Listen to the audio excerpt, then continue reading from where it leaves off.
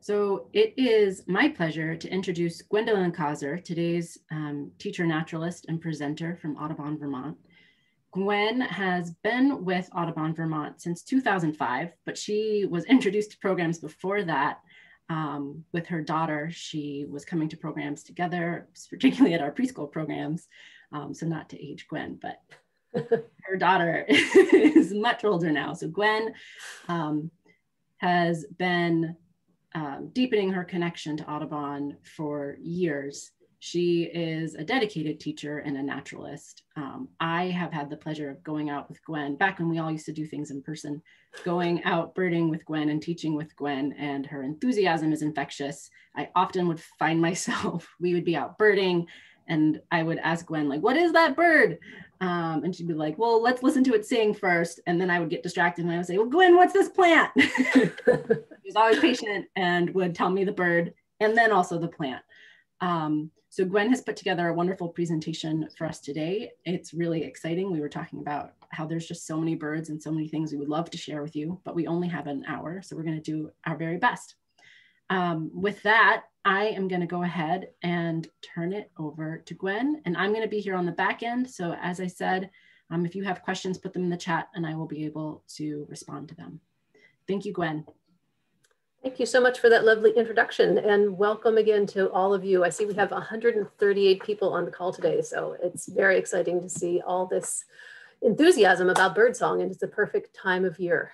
So I just wanted to start off by thinking about what birds songs are you hearing right now? And I'm not sure if you are able to have the window open right now where you are, or if you've been outside on a walk today, but I'm guessing that you've heard quite a few bird songs already today. And especially in the springtime with spring migration and birds moving through who are not even staying in your region for the whole year, it can be a little overwhelming, especially that dawn chorus of birdsong where they're all just interwoven. And when I started working at Audubon, I was really a plant person. I really was not a bird person at all. And so it was very overwhelming. And over time, I've just learned a few new bird songs every year. And I really focus on getting excited about a few species. And then the next year you move on to some more, and before long, you've just got this whole library of song in your brain, and it's a really great way to interact with birds. Especially once the leaves come out on the trees, it's a lot harder to see the birds, but they're mostly, they're going to be singing, and they'll oftentimes keep singing. So with that, I'm going to jump right into it. So the question about birdsong is why are birds out there singing? And of course, this time of year, as birds are returning from migration to their nesting grounds, they're singing to attract a mate. And oftentimes it's the males who are singing loudly and performing that bird song. The other thing that they'll do in terms of attracting mate is that they're going to be claiming territories. And red-winged blackbirds are a good example of this, where the males come back to their nesting territory before the females do, and then they work it out with each other. They talk about what their boundaries are, and then when the females come, they choose their mate based upon their territory. Birds will sing to communicate about food. So especially in the wintertime, you'll hear flocks of robins that are coming together and talking about where the good berries are. And then once birds have their nests of young, those young birds are going to make a lot of noise to let the parents know that they're hungry. So you'll hear that sort of song, and they're also learning their song. Birds also sound alarm. Alarm songs are a really good way for birds to communicate with each other's, both within the species as well as across different bird species. And then I also believe that birds are singing to express joy, because how could they not enjoy that song? And we certainly do ourselves. So here's a good example. Here's a good red-winged blackbird defending that territory. On the right here, we have eastern bluebirds, and you have the young right there with its mouth wide open, singing about needing some insects for food. And then here we have a pair of Canada geese that are working out their territories as well. And I wanted to, well, I'm going to be focusing mostly on bird songs, but I wanted to start a little bit with those alarm calls. As I was searching for bird songs, I came across this video and I wanted to share it with you because it really gets into that why birds are communicating and how they're communicating.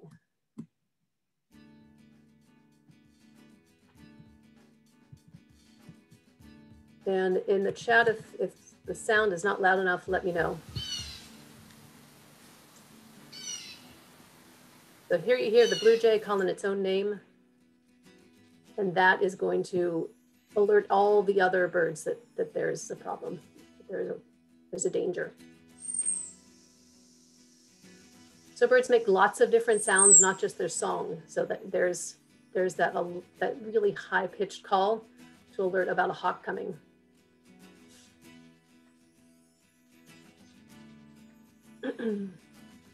And this is really interesting, talking about that messages of the chickadee.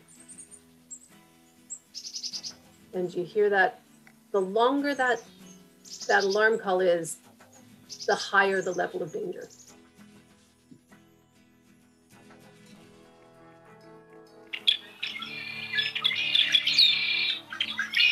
And so these are the red-winged blackbirds. And that absence of birdsong is really a good cue when you're out listening that something is going on. So I just wanted to, before we jump into those songs, think about when those birds are singing and what it's going to mean. Let's see here. So when we're thinking about birdsong, one thing that has really helped me is to put words to the songs. And so mnemonic is what we call that when we're using that pattern to help us remember something. So the chickadee is a perfect example of that mnemonic. And so we think of the chickadee, it has two songs. One is a mating song, but its alarm call is really sounds like its own name. And I'm going to play that for you right here. And it's alarmed of a falcon.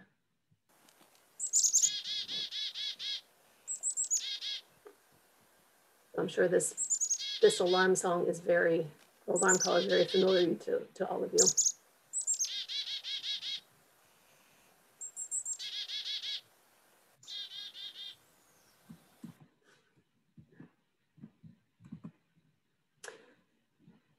So starting off, I think it's really important to acknowledge that a lot of us already recognize a lot of birdsong. So I'm going to start with some simple songs here. The American crow is one that everybody recognizes.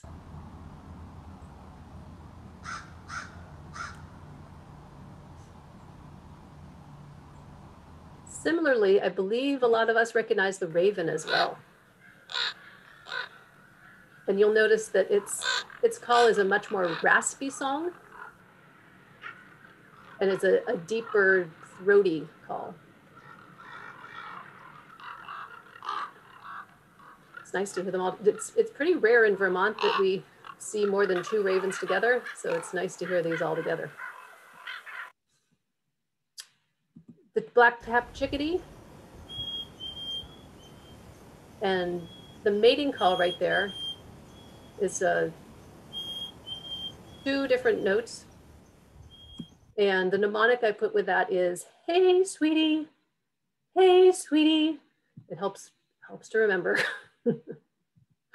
Another common song call that I'm sure we recognize overhead is the call of the Canada goose.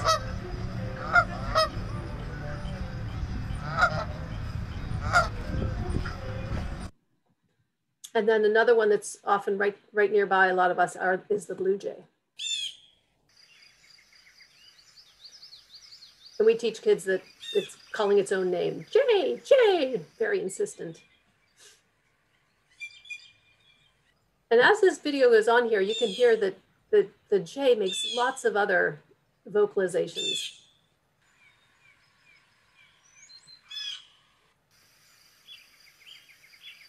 And that's not the jay right there. I'm gonna pop ahead to, it's got sort of a wordly. kind of warbly song it does there.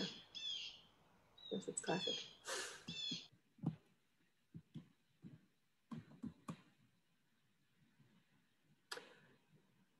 And then moving on to birds it's likely that you've been hearing already in the spring here. The mourning doves, and you'll mostly see those in pairs. They're very loyal to each other. It's a very cooing sound.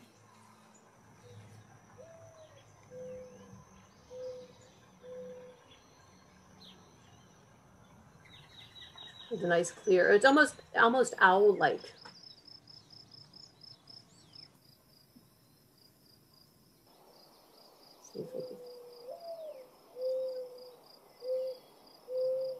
And just the quality of that song is very distinctive, not like any other bird song that's out there.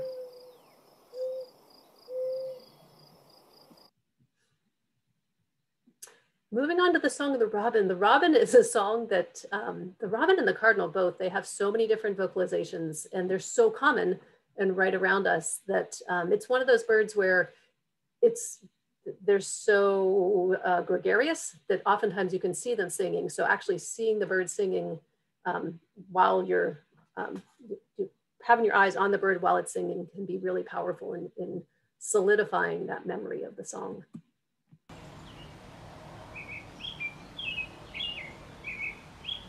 It's a very bouncy song. I'm gonna pause it right there. The mnemonic that we teach for the robin is a swinging cheerio, cheerily, cheerio, cheerily, cheerio, cheerily. And I'm gonna play that again so you can kind of hear the words to the mnemonic yourself. And if you want to, you're all on mute right now. So if you want to sing along with the robin, that's another really great way to like strengthen those patterns in your brain of memory. If I can't hear you, go ahead and sing along with that robin. Very, very swingy, bouncy song.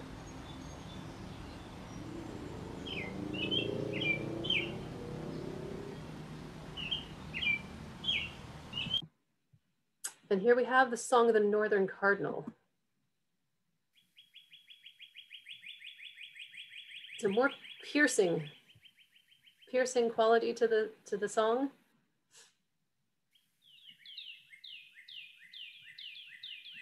And that wa-cheer, wa-cheer, wa-cheer, wa-cheer.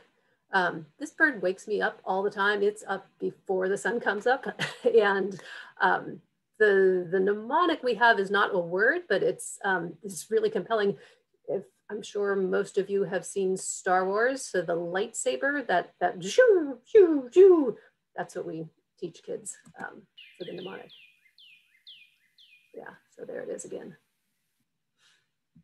And then the other song that I've been hearing a lot in my neighborhood is the pileated woodpecker. And it's the classic Woody Woodpecker song.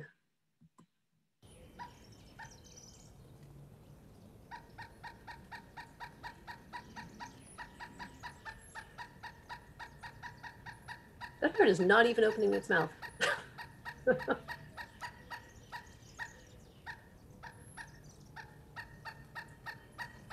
It's really interesting.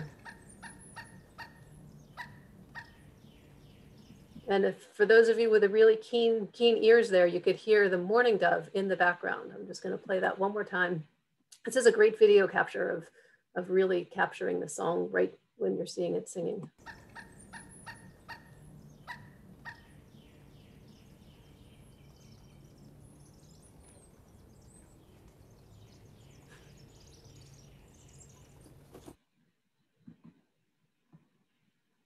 Let's see here. So, and those as the spring goes on, it's a really good time to build your birdsong vocabulary. And just as the birds arrive back, learn the birds that are here. So these are three that have come back early in the springtime. The first is the red-winged blackbird, one of the first to come back. The mnemonic that I wrote right out here is conchlory. And so you can hear that. If you'd like to sing along with it, let me give it a play.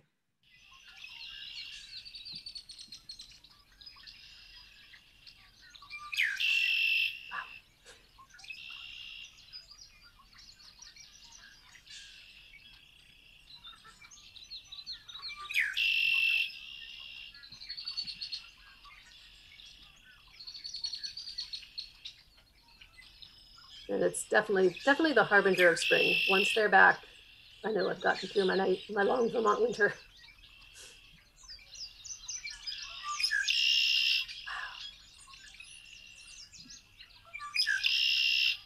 That's just an amazing video capture there.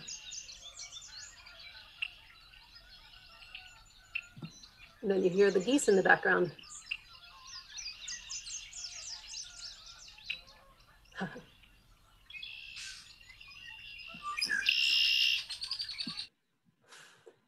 Moving on to a bird that says its own name, the eastern phoebe. This bird has a very scratchy voice. And let's listen to.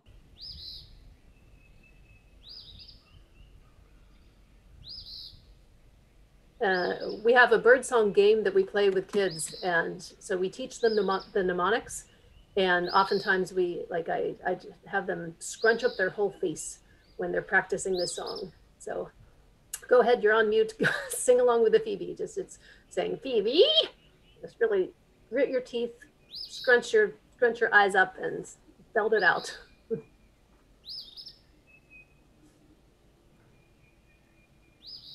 And I'm hearing them all around the neighborhood now. They've come back, and they're very loyal to where they nest. So they'll come back and nest in that same spot year after year. And this bird, the white-throated sparrow, I live in the south end of Burlington. So it's a kind of a suburban area, and the white-throated sparrows nest in the forest, but during migration, they all spend time, they drop out in town, and they visit bird feeders, and they clean up in the gardens to eat all of to forage in the leaf litter. And so for the last few weeks or so, I've been hearing white-throated sparrows in my neighborhood. But they've pretty much all disappeared. I heard just one today when I was out walking the dog. So here's the song of the white-throated sparrow. It sings, "Oh, sweet Canada, Canada, Canada."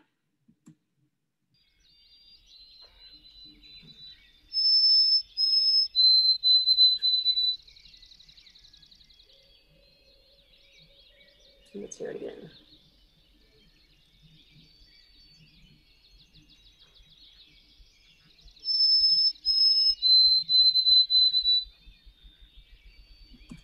Such a clear, strong song. It's a real beauty to hear in the springtime. Debbie, I want to take a second to see if there's any questions in the chat before I just keep piling on the bird songs. Absolutely. First, I want to recognize Marianne and is mentioning that her cats are going crazy right now at her house. And my cats as well are like, what is happening? Which is That's very fun. exciting. Diane was wondering if you could speak on the difference between a song and a call, and when might they be used, and how might they be used? Right, that's a great question. So a bird song, I think of as what the birds are singing to attract mates. So it's quintessentially what they're saying, and it's like their identity, so that how that they identify each other amongst all those other birds that are singing. A bird call is a shorter vocalization, and it's usually used like for alarm calls.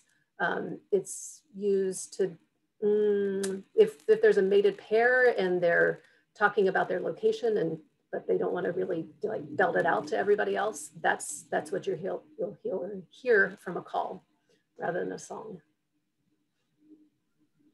And go ahead.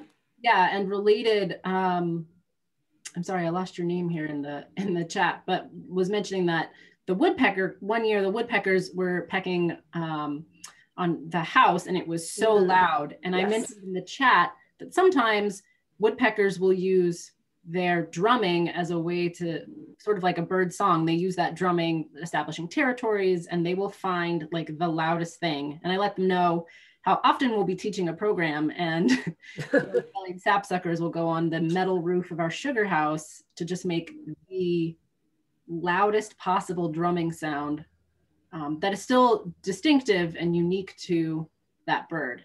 Yes, and I have that a little later on here. So yeah, Yes, it's not just the songs, it's the drumming as well can be used for attracting a mate. And then Carol was asking, which I think you mentioned this later too, Gwen, but it's nice to put it in here now. Is there an app where as you are outside, you can figure out what bird you are hearing? I would love to identify birds by sound, but I don't know how when I am outside. And maybe as you address that, you could also give us some best practices of playing bird sounds while we're outside. Absolutely. So the bird app that I use is the Audubon bird app, and that is a free app. And for each species, it has actually quite a few different songs. So it'll help you narrow down those different vocalizations for different birds. And what Debbie was saying about the ethics around using those bird songs. So just like when we're playing this here and your cats are very excited, if you go out in the field and you play bird song, that can be distracting, alarming, depending on the song that you're playing or the call that you're playing. So if you go out and you play a chickadee's alarm call, that's going to set off all the other birds that can hear it, and they're going to be on high alert that something's going on. So it's best practice to use earbuds to have it just for you when you're in the field.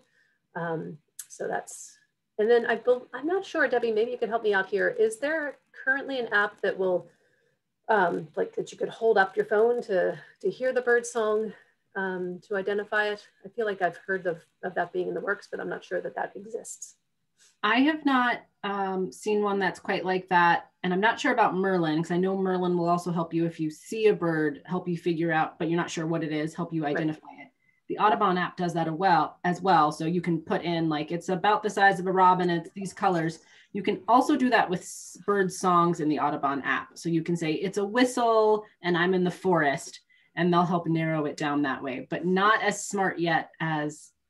Not like they can do it with songs. Exactly. Like popular songs. But that would be incredible. That would be a good, yes.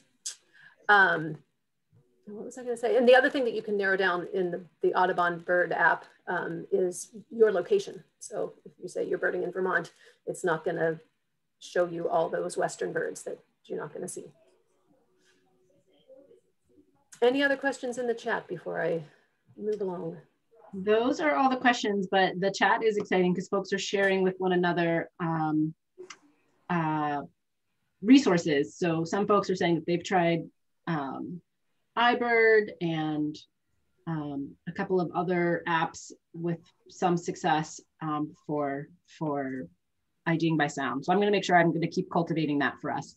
But I think that is all the questions so far. Thanks, Gwen. Sure. And the other resource I wanted to mention is there's a series of CDs called Birding by Ear. And it's, I believe, George Eliot is the author, the creator of those. And when I was first learning birdsong, I just kept listening to this over and over again. And he really was great at breaking them down into birds that sound a little similar, but like, here's the thing that's different, or these birds sound similar, but you'll only see this bird in a wetland and you'll only see this bird on a mountaintop. So whenever you're using birdsong, paying attention to what's possible for where you are. So that's another great way another great resource. And he has Birding by Ear and Birding by Ear 2. And I have the CDs, they're on my back porch right now, but I imagine that they're available online as well. All right, so moving on to a few simple songs, bird songs. The tufted titmouse. This bird sings straight through the winter, so it's an easy one to familiarize yourself with when there aren't a lot of other birds singing. And its mnemonic is Peter, Peter, Peter.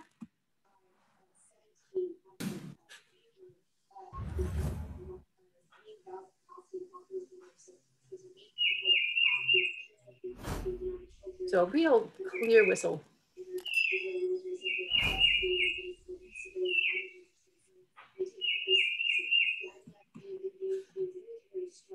Another bird that's a super simple call are both the nuthatches, the white-breasted and the red-breasted nuthatch. It's described as making a sound that sounds like yank, yank. And here it comes. So it's a very nasal vocalization.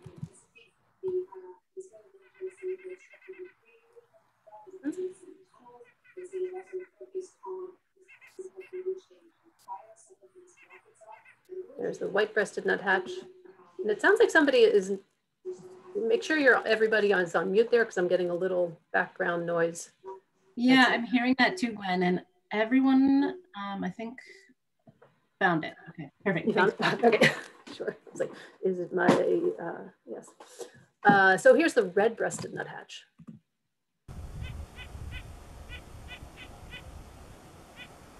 So it's a little, it still has that same nasal quality, but it's a shorter call. And I'll go back to the white-breasted again.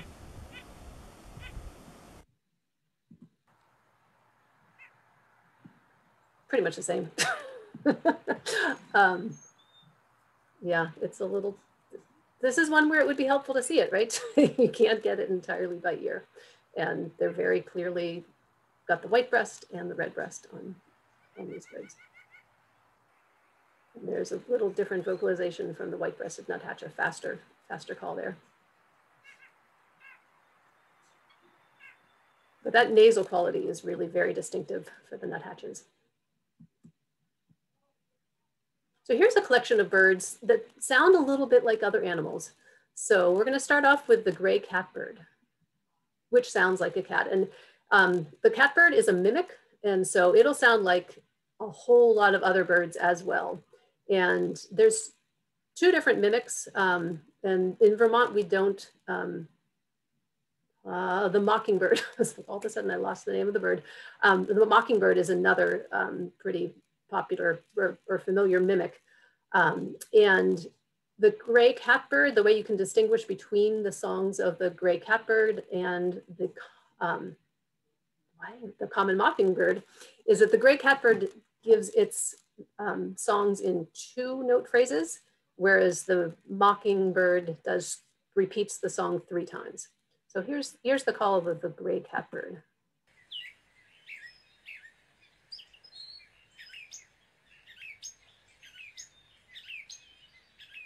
So it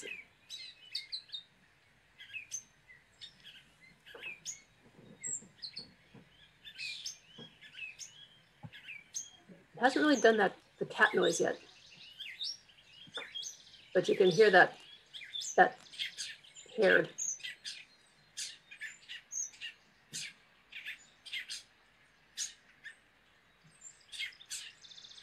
And I find it's often when it gets to the end of its singing that it does that cat call.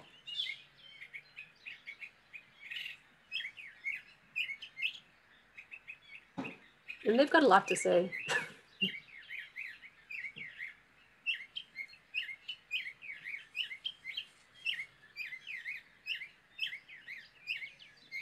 There you go. So that meow. There you go. Then moving on to the American goldfinch. This one has, the mnemonic we teach for it is that it says potato chip. But then it also does this squeaky kind of piggy whistle. So take a listen to this one. Is that a dreaming? Just the quality, that squeaky quality to that song is very distinctive. No other bird is making that noise out there. And then you can hear that, yeah, so squeaky.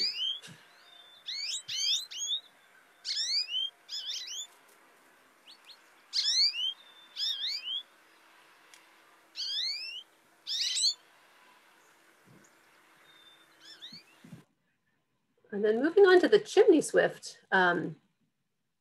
it's a very chattering noise. So I'll, whoops, sorry.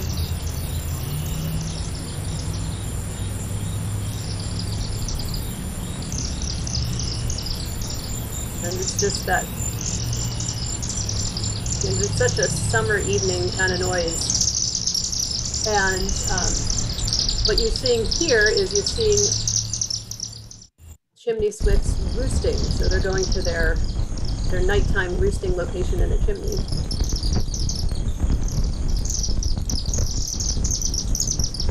This is probably a good time for me to mention that Audubon Vermont coordinates for the state of Vermont, our chimney swift recovery project. And we are looking to people in the community to help us know where chimney swifts are nesting and where they're roosting.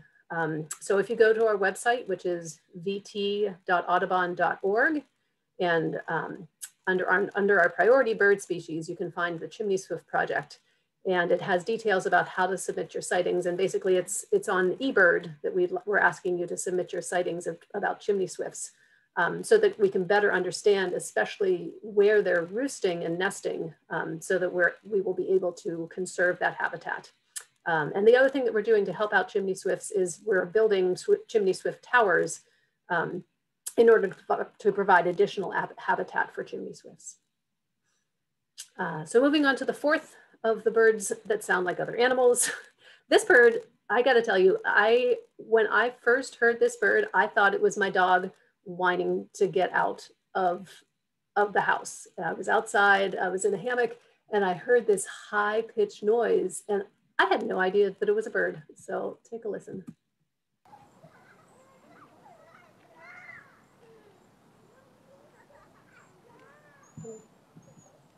You hear it coming in there?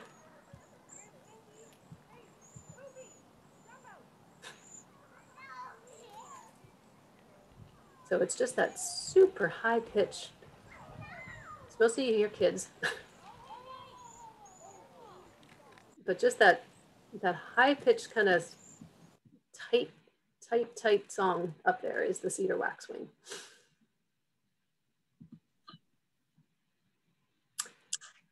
So moving on to a couple of woodpeckers that we have here that nest in Vermont. I'm going to start with the red-bellied woodpecker, which is actually a bird that we did not used to see nesting in Vermont. This is a bird that has expanded its range due to climate change. And it has a very distinctive, it almost sounds like a tree frog. That's not it yet. There it is.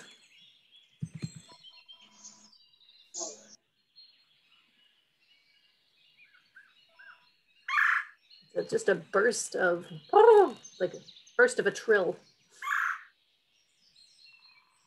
And you'll notice it's called the red-bellied woodpecker, but the red on its belly is very subtle. It's got most of its red on the back of its head.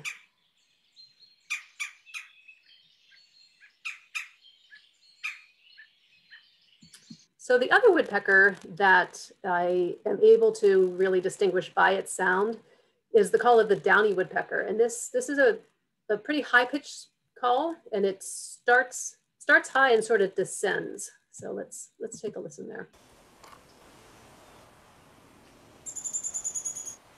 So very high-pitched, but the tone of it is coming down in pitch. Heard a catbird there. Meow.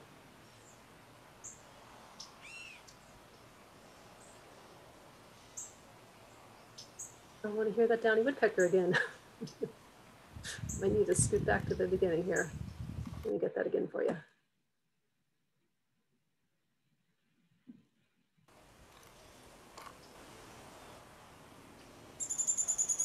So that right there. So that. And then a couple of very distinctive woodpecker drumming sounds.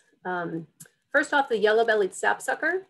And with the yellow-bellied sapsucker, that's a mouthful, the yellow-bellied sapsucker, it's the tempo of its drumming that is very distinctive. So it starts out at a quick tempo, and then as it reaches the end of its drumming, it slows down.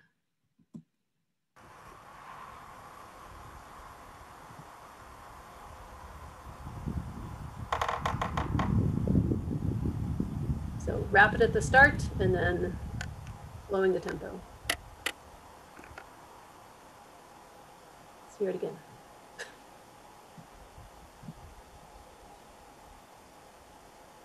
This kind of feels like doing a program in the field where we wait for the birds. So there you go. That tempo starts out.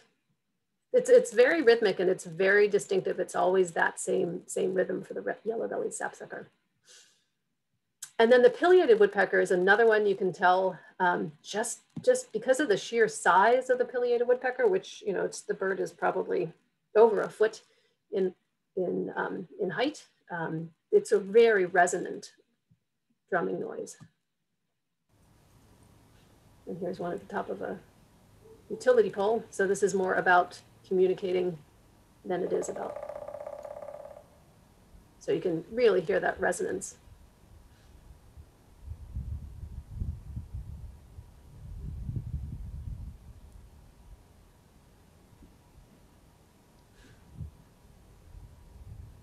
Can you do that again?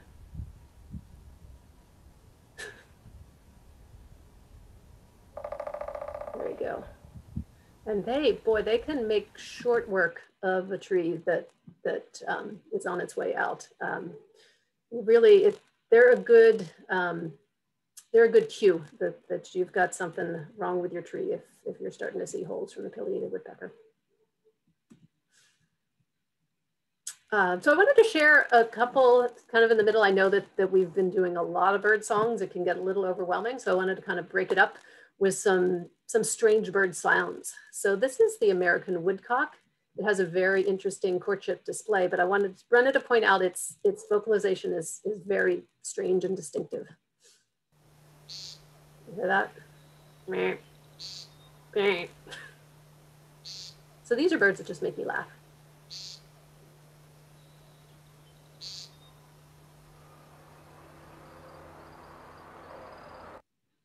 The next one is the hooded merganser. And I had no idea that this bird made such a strange sound until I was teaching a homeschool program a couple of years ago. And we were doing a bird field mark activity. And it's very distinctive in its field marks. And one of the students says, "Have you ever heard what it sounds like?" I'm like, "No, I haven't." I would not have believed that this was a bird that was making this sound. So take a listen. That growling noise is the merganser. And it's with a couple of mallards there. And it makes a kind of a pop noise too. I'm not sure if you can hear that here. But it's just the funniest noise that you would not expect from a duck.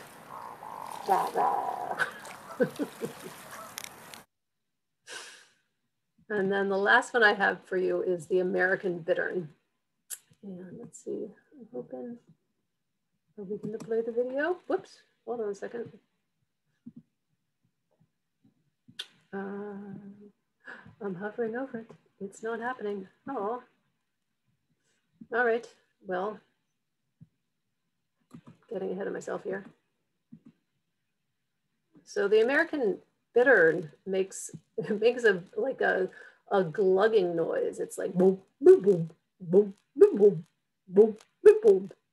So that's although the video would not provide, I actually do a really good bittern. So that's what it sounds like, and you wouldn't think it was a bird.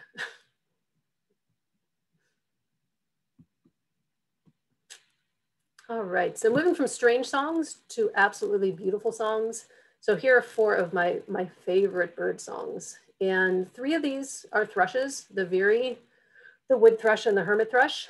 And the thing that's unique about the thrushes is that their spherynx, or their voice box, they're able to vocalize 2 different tones at the same time.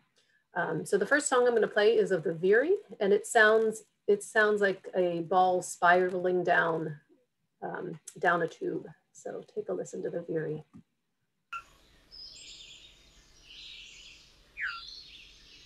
That's its call. And there's the song.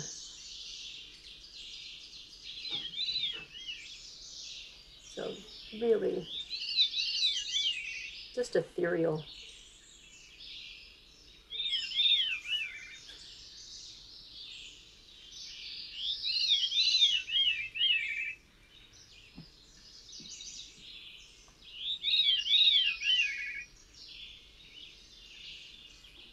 I could just play this for the rest. This is my favorite bird song. And there's so many that are good, but this is my favorite. So moving over to another thrush, the wood thrush. What's really distinctive about this bird song is there's sort of a shattery quality at the end of its song, each phrase that it has. So listen to the wood thrush.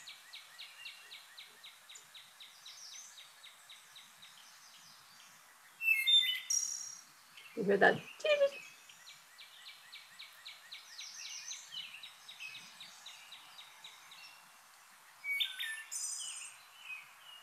Yep, so that's, and oftentimes you'll have a hard, you'll hear both wood thrush and hermit thrush singing in the forest, and that the end of the tone, that shattery sound is what will help you distinguish that as the wood thrush. And here's the hermit thrush, which is the state bird of Vermont.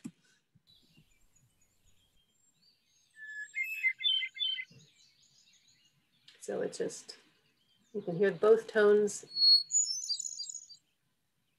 but it doesn't have that same ending to its phrase.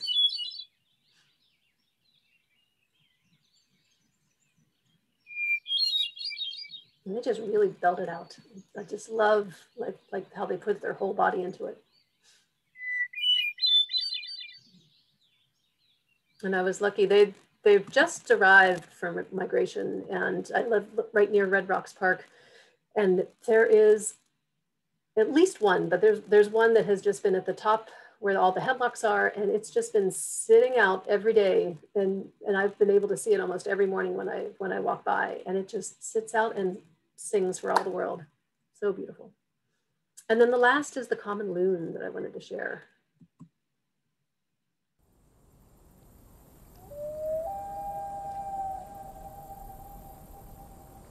And that goes into a lot of words, but just that haunting, echoey, such a rich song of the common loon.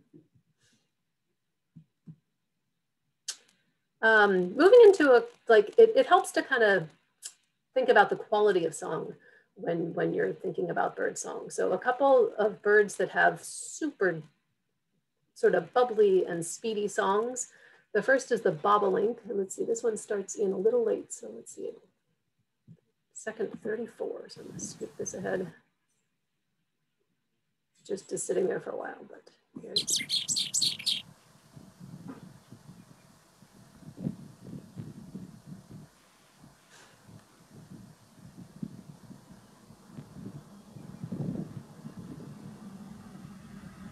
Maybe I've gone too far. Oh, I did go too far. Let me just back it up, put it here. There we go. Yeah, so that's the bobolink. And they say that it sounds, the mnemonic or the memory device for the bobolink, that it sounds a little like R2-D2, the robot. I think that's our second Star Wars mnemonic here. So birders are a little nerdy. So let's hear the bobolink again. It's got a very metallic quality to its song. Very fast and bubbly.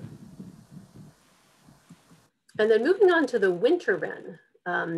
This is a bird that nests in the forest interior, oftentimes on the roots of trees that have been upturned. And Bridget Butler taught me that this sounds like a guitar solo in the woods. So take a listen to this.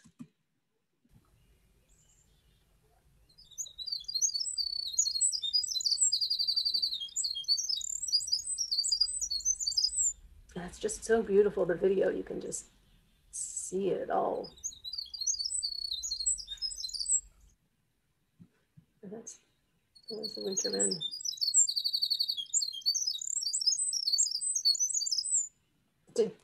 It seems like it shouldn't have enough air to sing that whole song. It's just so long and so boisterous and so strong. So shifting gears into a couple of slow songs, the vireos. The red-eyed vireo is the bird that you'll most commonly hear, and these in Vermont. They have a song and they'll sing all day long. They don't just sing in the morning, and they're very consistent about putting their song out there. The mnemonic of the red-eyed vireo says, look at me, way up high, over here, in a tree. So see if you can fit those words with this song.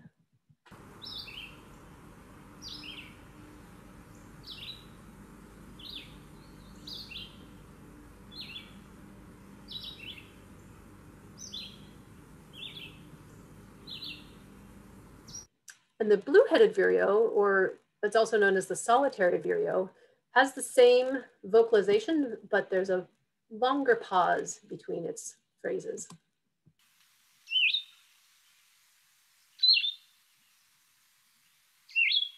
So if you're used to hearing the red-eyed vireo, I found myself kind of expecting to hear that next phrase.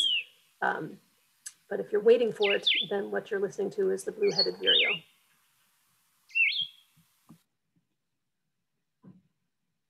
And then the last bunch of birds I wanted to share with you are the warblers. And there are so many warbler songs, and there's a lot of mnemonics to help keep track of them.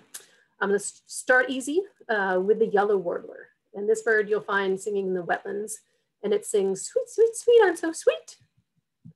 So let's take a listen to the warbler, the yellow warbler.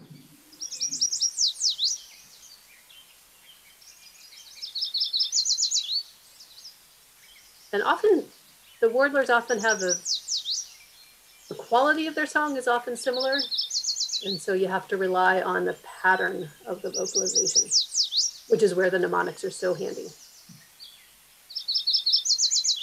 So sweet, sweet, sweet, I'm so sweet. So if you can kind of say those words as you're listening to it, that really helps remember those songs.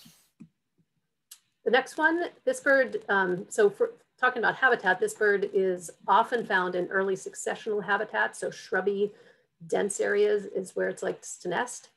And its mnemonic is please, please, please to meet you. And it's interesting because like that's the mnemonic. And for years I was like, okay, well, but which bird says please, please, please to meet you? And so I started adding, you know, just saying what its own name is to that mnemonic in my head, and now it sticks. So it please, please, please to meet you. I'm chestnut-sided warbler. So here it is.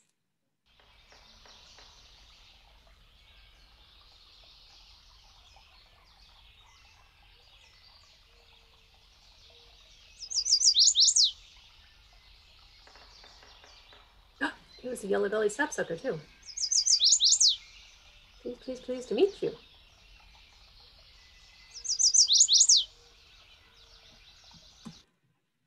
And then the third warbler here we have is the black and white warbler. And this one doesn't have a mnemonic that I know, but what I think about is that it sounds like a squeaky wheel going round and round. So it's a high-pitched song.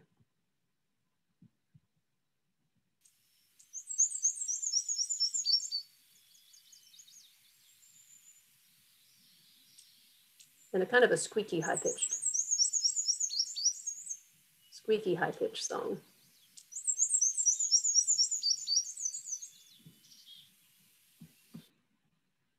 So I have a few more warblers for you. The common yellowthroat is another wetland warbler. And its nickname is the bandit bird. It's got this black mask on it. And this is one I actually can tell by seeing it by eye. And its mnemonic is witchity, witchity, witchity.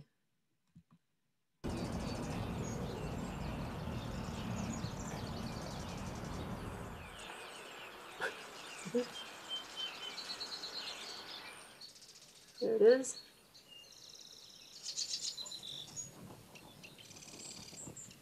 And I haven't heard the distinctive call yet, so there we go. Very bouncy song. Witchity, witchity, witchity. Ah, yeah, it's gorgeous.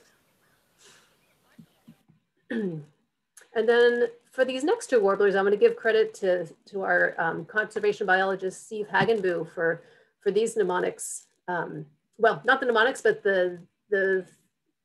how he describes distinguishing between the two of them. So the black-throated and green warblers, he says it helps him to remember thinking about the green mountains that go up and down. So the black-throated green warbler song is z, z, z, zoo, z. So that's up and da, da, da. So listen to it singing up and down. Z, Z, Z, Z, Z, Z.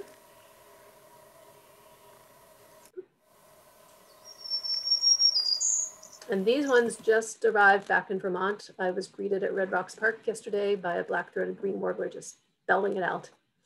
The black-throated blue warbler, they have a song that just goes up, up, up, up, up, up to the blue sky. So with the blue in their name, and here it is. Z, Z, Z. Let's hear that again. All right, that's the black-throated blue warbler. And I'm just gonna do one more collection of warblers for you. The ovenbird. This is a bird that'll sing all day long. And the mnemonic for it is pizza, pizza, pizza, pizza, pizza. And it goes through a crescendo. So it starts off softer, gets louder as it sings.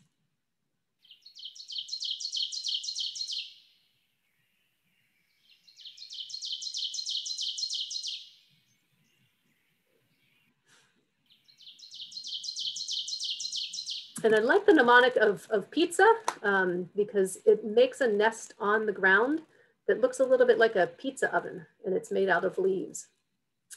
The next warbler we have here is the golden-winged warbler, and its song is a bee, buzz, buzz. That's it. So very buzzy. And this is another early successional habitat bird. Play that one more time for you.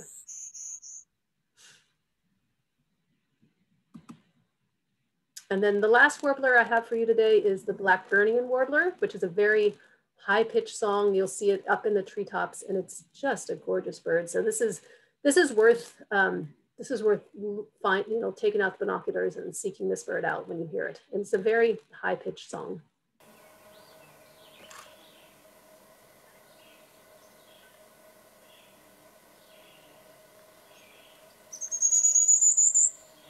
And it even gets higher as the phrase goes on.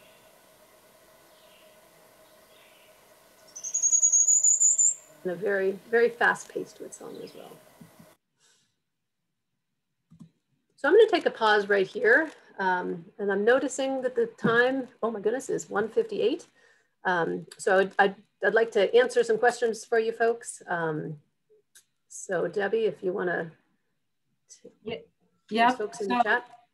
And folks, if you've got questions, feel free to pop them in. But Karen was wondering, so as you've sort of broken down birds, and you have mentioned when you were hearing birds in Burlington, which for Vermont is a biggest city, but for other places is hardly a city. Do you have any tips for what birds someone might hear in the city? Karen in particular is in Philadelphia, but for city folks or suburban folks, what do they got? Let's see. So I'm thinking you're going to be hearing the robin, you're going to be hearing the cardinal, the chickadee will be right there, certainly crows, and their vocalizations will be interesting. Like they're so amazing to watch and see what they're doing in community. Chimney swifts, definitely you will be seeing in the city. Let's see. House sparrows will definitely be, you'll be able to see those right in the city. And the Audubon app is really, really kind of good for that. Or eBird is a great resource where you can take a look up a birding hotspot or just look up where you are. And then birders who are nearby you will submit the birds that they've seen. So that's a really nice way to kind of narrow down what birds are out there that have been seen by birders who know them. And then to go out and, familiarize yourself with the songs and then listen for them as you're moving through the world. And I would say, I think a lot of resources listed as backyard birds. So if you're out looking for field guides, things that say backyard birds for the east, backyard birds for the south, those tend to be birds that don't really mind people habitats. Right. So Roseanne is doing something that often we get calls at our office. The funny thing is she typed it, so I have to do it. But Roseanne is wondering if you know what bird sounds like a wolf whistle, like whit whew, which I'm imagining is like a. She lives in New Jersey. I haven't been to New Jersey since I was a kid, so that's not gonna help me, but I'm gonna, is it the starling that has the wolf whistle? I'm gonna bring up my Audubon bird app right now and see if that's it, because I know exactly what you're talking about when you say the wolf whistle, and but I haven't heard it yet this spring, and so it's not fresh. And it's interesting because every year I feel like I need to refresh my birdsong memory, because you don't hear a lot of them through the winter.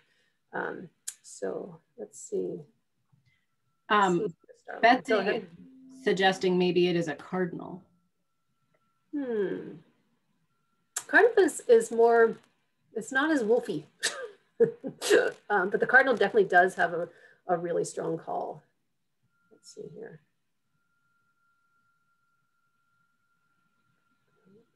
I'm not hearing anything.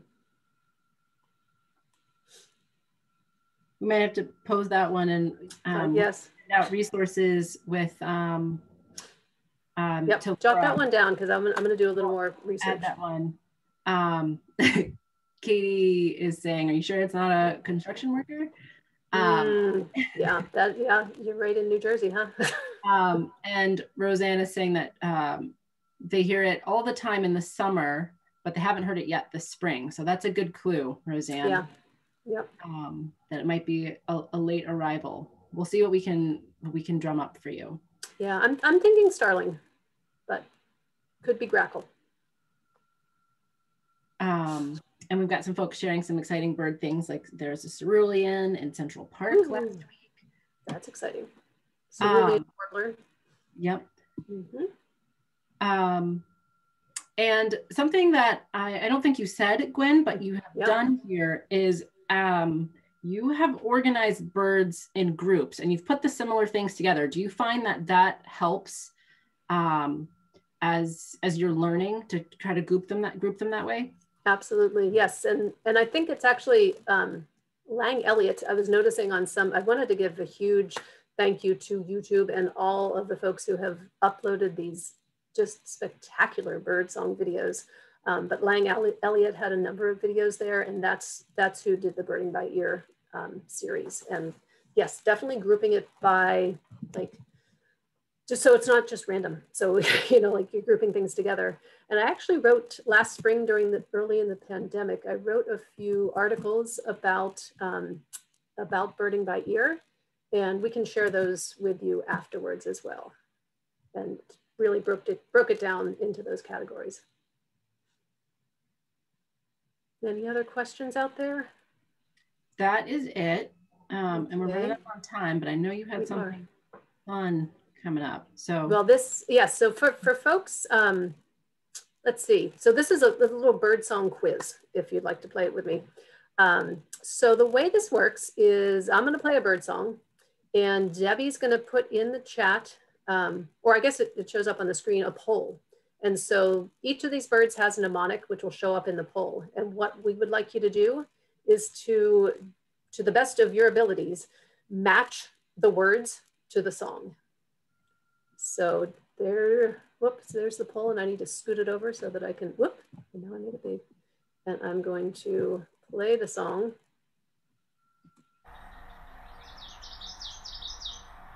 So,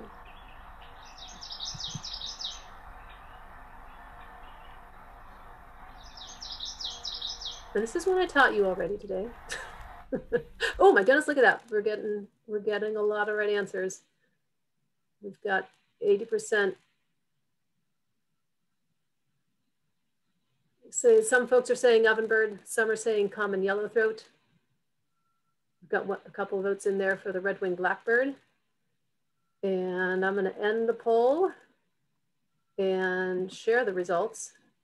Let's see. So this is not actually democracy. It's the right answer was the common yellowthroat. That bouncy song, it's not exactly the same. And individuals have different you know, variations on their song. So this sounds a little different than the one that I played whenever I was introducing it. Witchity, witchity, witchity. There we go. And the other songs here are the crow.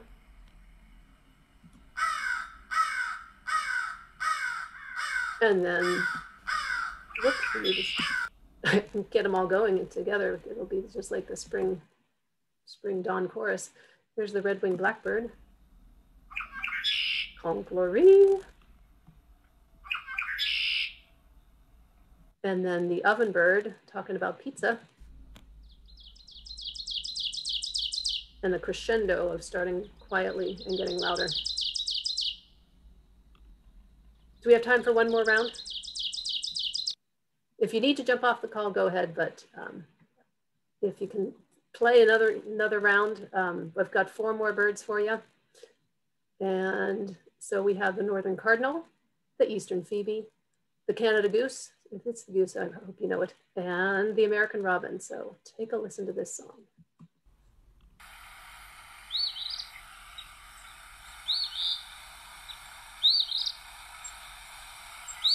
Woo! A lot of good answers coming in there. I'll play it one more time for you.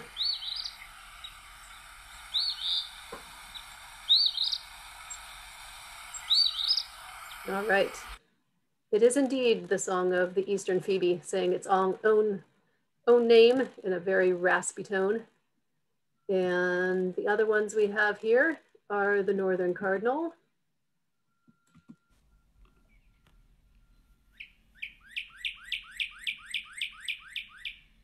very much like a car alarm. I hadn't, our intern Alexander put some of these mnemonics together. And that's the beautiful thing about mnemonics, is if a bird song reminds you of something and that's compelling, if you remember it, that's gonna be more compelling than like what the birders all say is the mnemonic. So, and then we already, whoops, hold on a second. We already heard the Eastern Phoebe. And let's see, my poll is getting in the way here. We know the sound of the Canada goose, and I'll play the robin for you. Cheerio.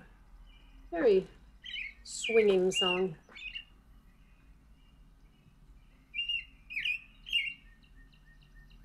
All right, so I'm gonna have to jump past our next 2 bird song rounds to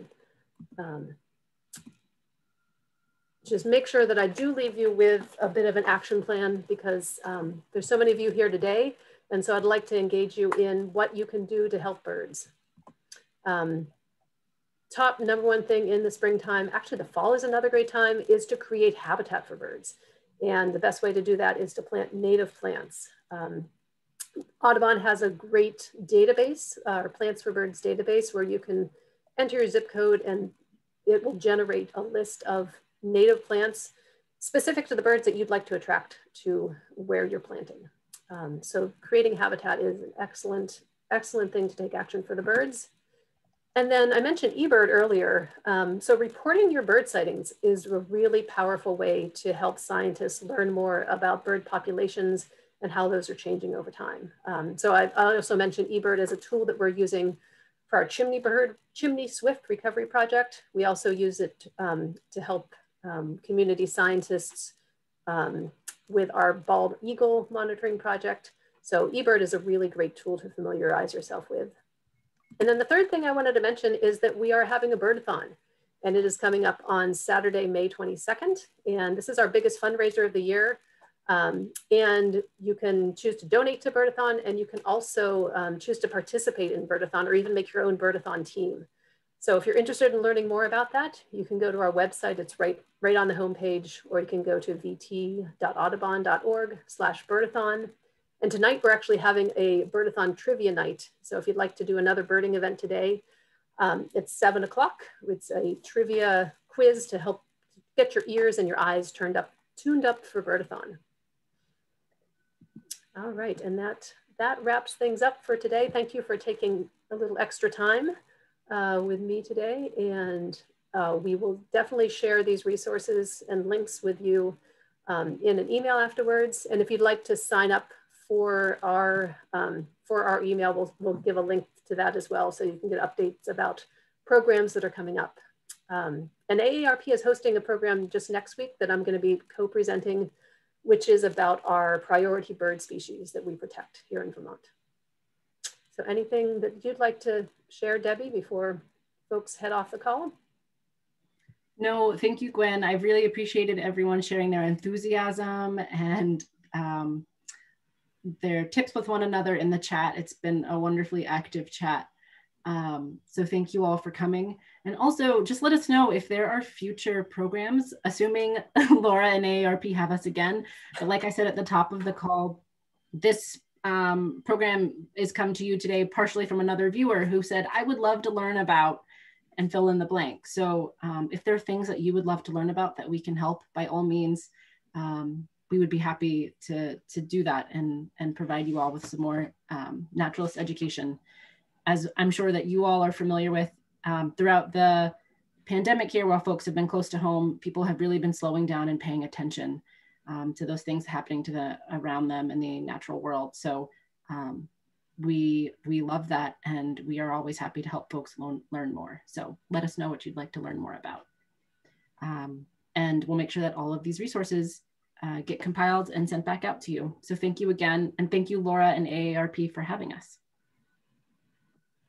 Thanks, everyone.